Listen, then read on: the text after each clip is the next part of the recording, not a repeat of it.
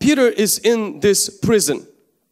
And the Bible says that when the angel of the Lord begins to come, they find Peter sleeping in this prison. Now, we must keep something in mind about Peter. Peter by nature is very aggressive man. Peter by nature is that man that when Jesus was sleeping in a storm, Peter got so upset with the rest of the disciples, came to Jesus, woke him up and says, Jesus, how dare you can sleep when we are perishing? He accused Jesus of being careless in the storm because Jesus slept in the storm. Now Peter sleeps in his own storm. The very thing he accused Jesus of, he's doing himself now. It is not natural for Peter to be peaceful in the place of chaos. Peter in the place of chaos goes ballistic. Peter in the place of chaos goes worried on steroids, afraid, anxious. But you see, Peter could literally put a countdown on his iPhone and count hours and minutes before his head would be removed, and Peter has the audacity to sleep. Why? Because Peter's faith finally matured. Peter is finally becoming less like Peter and more like Jesus. Before, when Peter wants to get something done, he cuts people's ears off. Before, when Peter gets something done, he cusses people out. When Peter wants something done, I mean, he was aggressive. He is that man that's always full of passion and emotion. And you see, facing his death, and Peter is taking a nap. A faith that caused him to sleep. A faith that caused him to rest. And I think during that night, Peter learned something that it took him a while to learn, and it's going to take you a while to learn as well, is that peace is not absence of conflict. Peace is the presence of God. Peace is not when everything is good in your life. Peace is when God is good and He never leaves your side.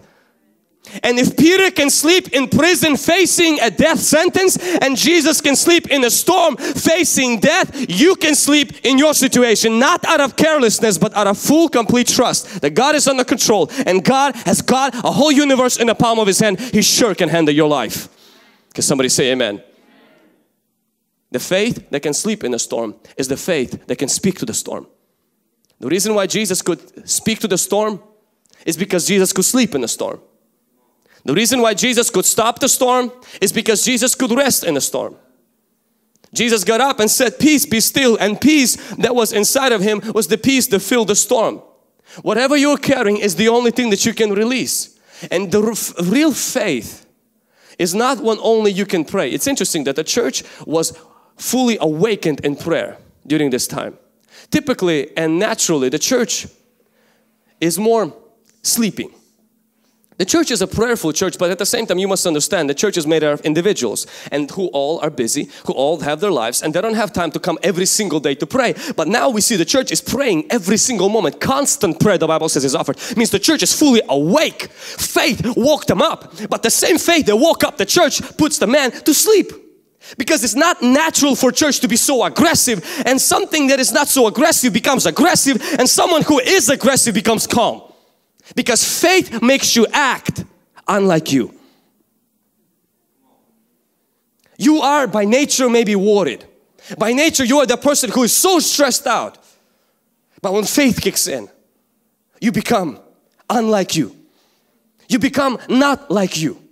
You become unrecognizable part of you. Why? Because you are maturing in faith. In the beginning, your faith will not be like that. In the beginning, your faith will be like Peter's faith. Wake up, Jesus, we are dying. That's going to be your faith. But it's okay.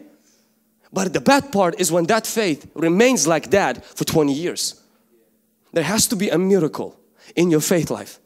You know, the greatest miracle is not only what happened when Peter got out supernaturally from the prison. It's the fact that we meet Peter in the prison sleeping. That is a miracle in itself.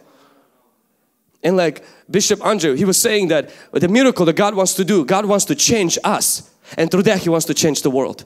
As you are waiting for God to break you out of your prison, can I remind you something? While you are there, learn how to find God's peace in the chaos. Learn how to find God's rest when everything is going crazy. Learn how to sleep while you're waiting for your wife Adam, because maybe in your sleep God will do something that you could not do when you were awake.